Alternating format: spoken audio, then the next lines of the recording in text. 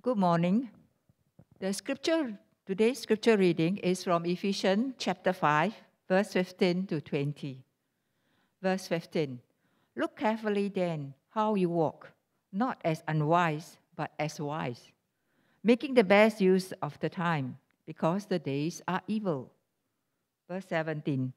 Therefore, do not be foolish, but understand what the will of the Lord is.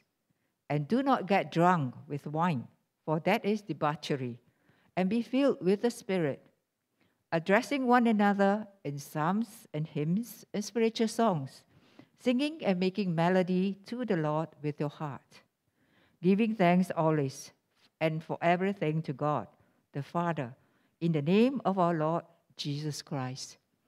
May God bless the reading of His word. Good morning. Socrates, the ancient philosopher, wanted to find out who was the wisest man in Athens. So he went looking for the answer. The goddess of wisdom, Athena, told him, "You are Socrates. You are the wisest person in Athens." "That's impossible," replied Socrates, "because I am aware that I know nothing." Athena said, "That is why you are the wisest person in Athens." Who is the wisest person here? You are. You are the wisest person here. Not because of that you do not know, you know nothing, that you know nothing, but because the Bible says so. Look at verse 15. Look carefully then how you walk, not as unwise, but as wise. Notice carefully here that Paul is not asking us to walk in wisdom, but rather to walk as a wise child of God. He is not asking you to search for wisdom. He is not teaching you how to be wise. He's reminding you that you are already wise. What you need to do now is to walk as a wise child of God. To walk as wise or otherwise. This is what we want to talk about today. The last of our trilogy of walks, the wisdom walk. Just like there is a huge difference between walking in the light and walking as light, there is a huge difference between walking in wisdom and walking as wise children. Walking in wisdom is a search for wisdom. You may know how to split an atom. You may know how to make a machine talk. You may know how to decode genome and scan electricity in your brain, but you still live a foolish life. Walking as wise people is different. It is a way of life. You may not know how to split an atom. You may not know how to make machines talk, but you show wisdom in what is said and done. You show wisdom in how it is said and done. You show wisdom in why it is said and done. The Greco-Roman age was the age of wisdom. Greek philosophy was the way to wisdom. It teaches, for example, virtue and reasons will make people wise. Wisdom walk, however, is not to find out how to be wise. Wisdom walk is to live out your life as a wise child of God. We are already wise. We are already free, not because we learn it, we earn it through learning. No. God has already chosen us as His treasured possession. God has already forgiven our sins by the fight Christ. God has already sealed us with His Holy Spirit. Jesus Christ is the wisdom of God, in whom all treasures and all wisdoms and all knowledge are hidden in Him. Jesus Christ is the wisdom of God, in whom are hidden all treasures of wisdom and knowledge. What God did for Christ, He did so for us. Christ is the power and wisdom of God, so are we who are in Christ. In the eyes of God, we are His beloved children. We are children of light. We are also children of wisdom. We show wisdom in our thoughts. We show wisdom in our speeches. We show wisdom in our deeds. We live what we believe. We know who we are. We speak the truth. We love generously. We admit our failures and our weaknesses. We are proud of who we are, and we are who we are. Several years ago, the soap company Dove did a research to find out how people saw themselves and how others saw them. The company hired an FBI-trained forensic artist to sketch 2 pictures of each woman, one based on how the women describe themselves, and a second one based on complete strangers, based on how complete strangers describe them. And the finding was very interesting. The sketches done based on the strangers' description of the women were always more beautiful than the women who described themselves. Interesting, right? It is said that most women do not appreciate their own beauty, and they cannot accurately describe how they look. Am I right? Correct me if I'm wrong. Perspective is everything. It is not what you see, but the way you see it. When we change the way we look at ourselves, what we look at changes.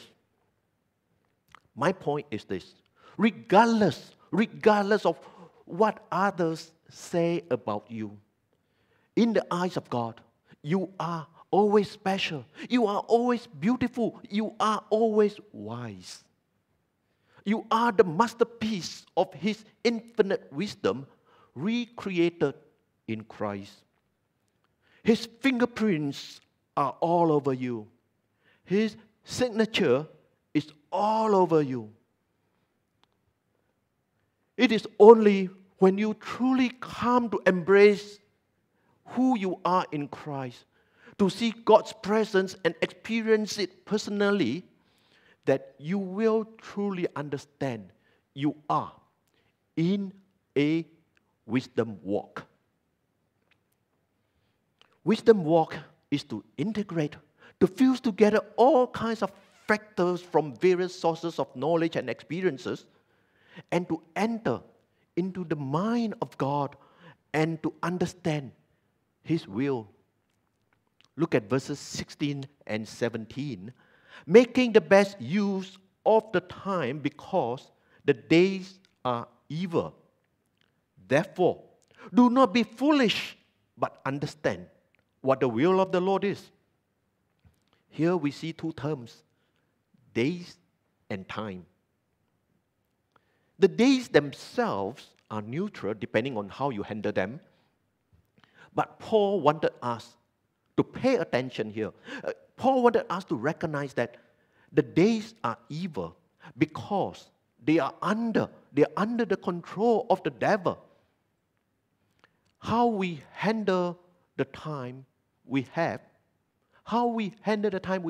determines the meaning of the days. That is why here Paul said, to make best use of the time. Some English versions translate to make the best use of time as to redeem the time, which means to get it back from the devil. Do not let it be under the control of the devil. You see, we either make the best use of time or make bad use of time. By the way, the time that we mention here is not about the period of time, but the moment in life. The moment in life. Let's look at it this way. Imagine that one day you walk into a coffee shop and it is noisy, it is hot, humid, and crowded, and there is a smell of oil, smoke, and different kind of sweat odor.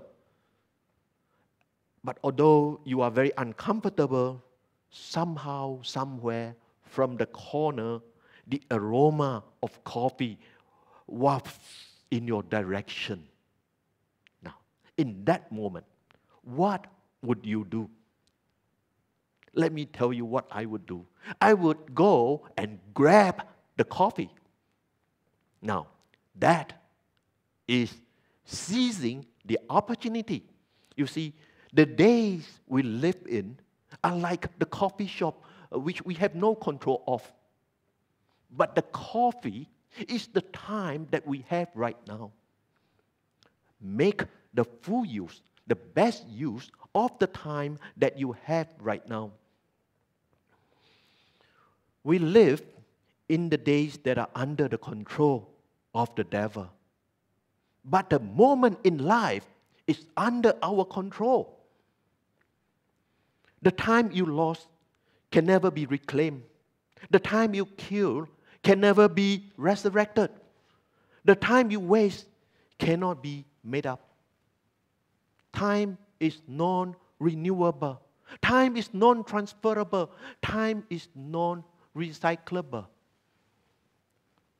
Making the best use of time is to treasure what you have now, to live the life you have at the moment, and to understand the will of God. And that is the idea in verse 17. Verse 17 is really the main idea. Therefore, do not be foolish, but understand what the will of the Lord is. Now, this verse here, understand what the Lord will is one of the verses that leads us to ask a lot of questions in life. For example, is this woman God's will for me? Is this school God's will for me? Is this job God's will for me? But do you know that when the Bible speaks of the will of God, oftentimes it is about His overall plan of salvation for the creation. Not that trivial kind of questions. And in the context of Ephesians, this will of God is about His salvation plan, His eternal plan outlined from chapters 1 through 3. What Paul wanted us to know is that about God's will in His salvation story and how our life can fit into it. But the problem is we take the sovereign will of God and personalize it as our own. Let me repeat.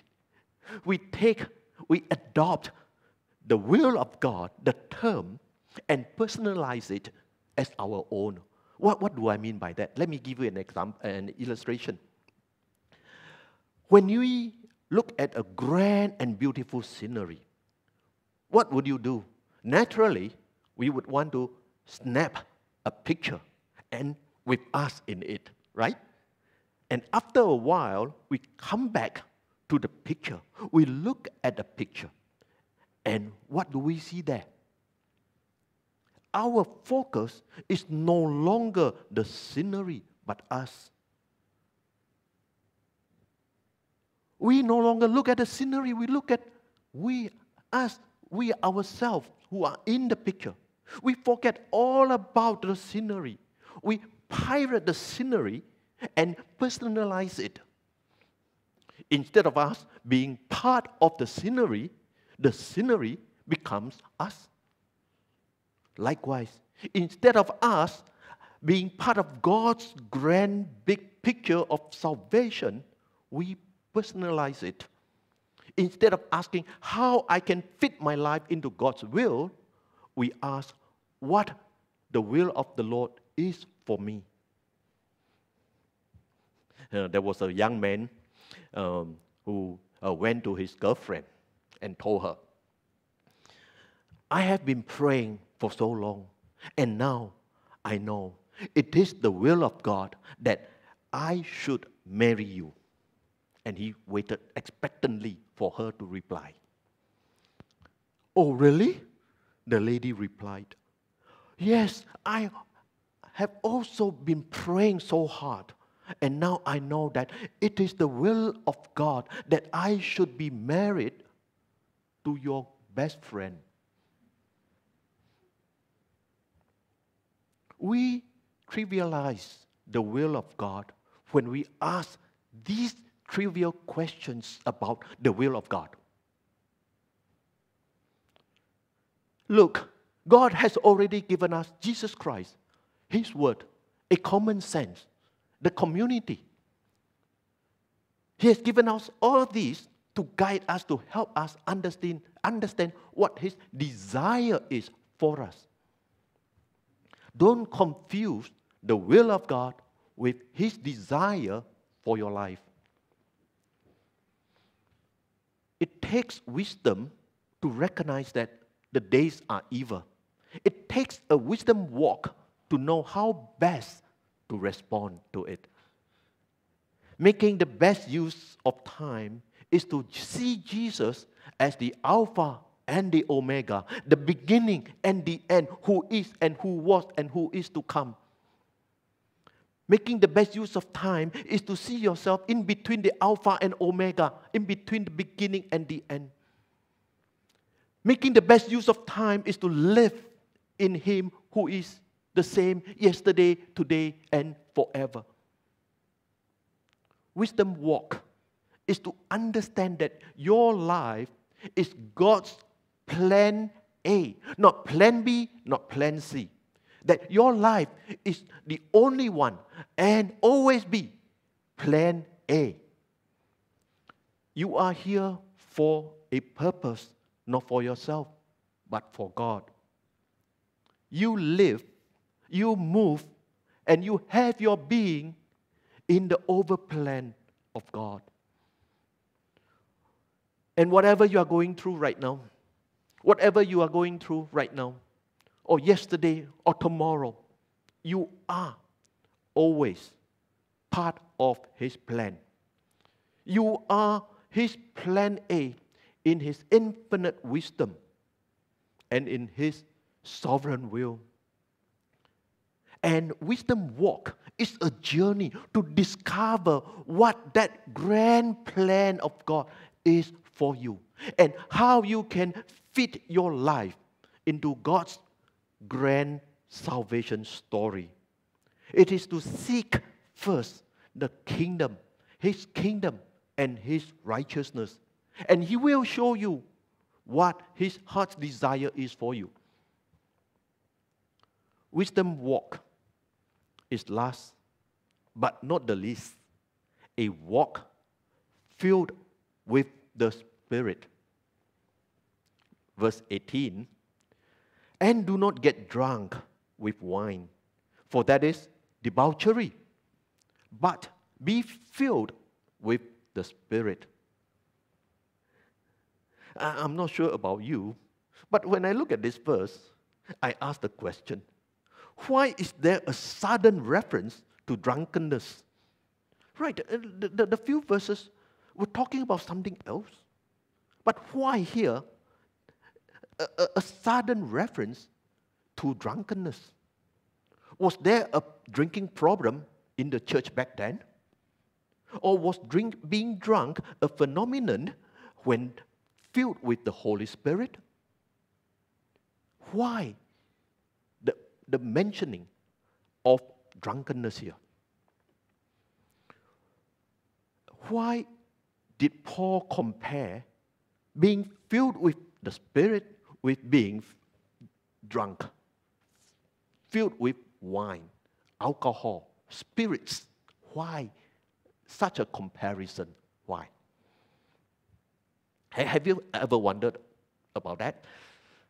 The church at Ephesus would understand what Paul was talking about when he made that statement. Ephesus was a center of pagan worship, and one of the festivals was the Roman festival of Bacchus, the wine of God. The god of wine, not the wine of God, the god of wine, Bacchus. People, the worshippers, would come to the temple and they would get drunk. So by being drunk, they believed that they would be able to enter into the mind of their God and understand what the will of their God was for them. But for Paul, it is a different story. To understand the will of the Lord involve experience and also involve discover, to discern what pleases the Lord. It is an ongoing process for the entire church, not individual. For the entire church, it is a continual feeling of the Spirit, not drunkenness. You just cannot replace, substitute spirits for God's Spirit. Spirits impart drunkenness that turns people into debauchery. But God's Spirit imparts life-giving power that transforms the church into a living body of Christ. In the New Testament, when one is under the control or guidance of the Holy Spirit, one produces the fruit or the gift of the Holy Spirit, right? But the result in verses 19 and 20 is very interesting. It's very different. Look at verses 19 and 20. Addressing one another in psalms and hymns and spiritual songs, singing and making melody to the Lord with your heart. Giving thanks always and for everything to God the Father in the name of our Lord Jesus Christ. At first glance, the verses can be confusing.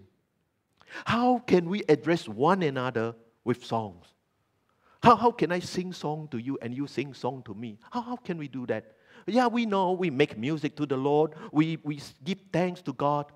But how can we sing songs to one another? Just doesn't make sense to me.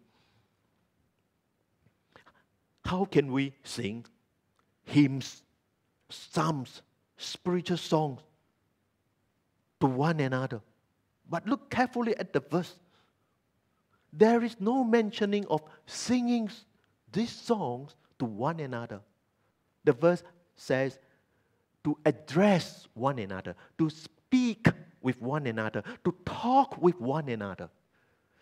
To talk, to speak, to encourage one another with psalms, hymns, and spiritual songs.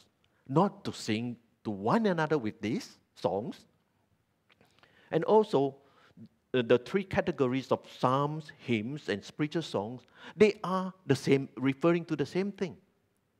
They are referring to the songs, the Christian songs that the early church sang.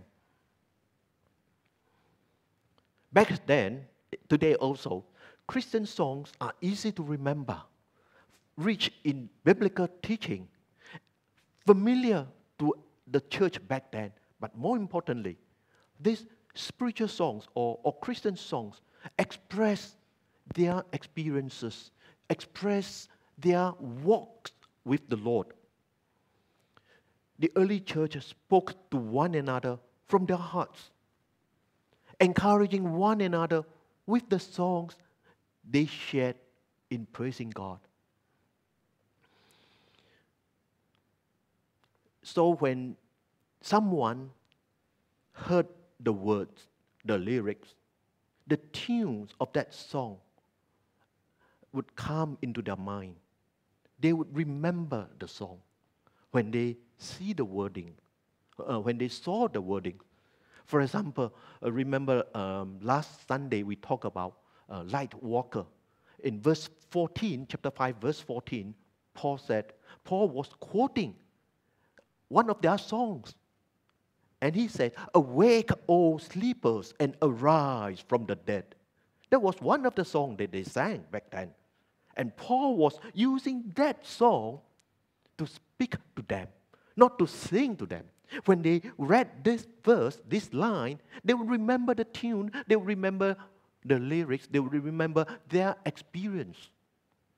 There's another example which I like in Romans chapter 16, verses 25 to 27, verses 25 to 27, chapter 16, Paul, after talking about the grand salvation plan of God, Paul broke out in song in verses 25 to 27. Let me read it to you. "Now to him who is able to strengthen you, according to my gospel and the preaching of Jesus Christ, according to the revelation of the mystery that was kept secret for long ages, but has now been disclosed, and through the prophetic writings has been made known to all nations, according to the command of the eternal God, to bring about the obedience of faith, to the only wise God, be glory forevermore, through Jesus Christ.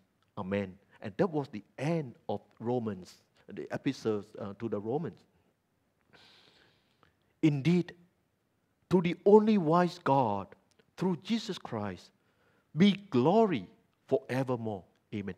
That was also one of the songs that Paul used to speak to the church.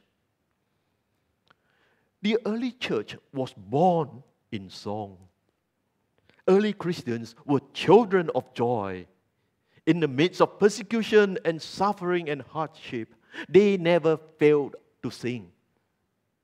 In every trial, there was a new victory.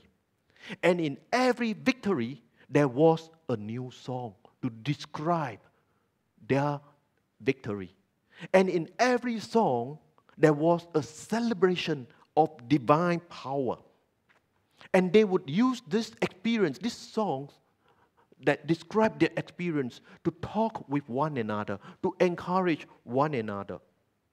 No wonder, on the day of Pentecost, Peter preached one sermon and 3,000 came to the Lord and be baptized. Today, the church is weak, not because it is born weak, but because we are not filled with the Spirit song. No wonder today we preach 3,000 sermons and not a single soul was saved. No wonder today the house of God is void of worshipers and the people of God are powerless. But church, we don't have to be weak. We don't have to stay weak. When we look at these two verses, we see a community full of mutual edification and encouragement. We see here that our God is building a people of power. Here we see a worshiping community full of praise from their hearts, which is from the center of their intellect and their will, and not primarily through their emotion. Are we a people of power? Here we see a church that is taking up the priestly function. If you look at the verse, especially verse 20, they took up the priestly function.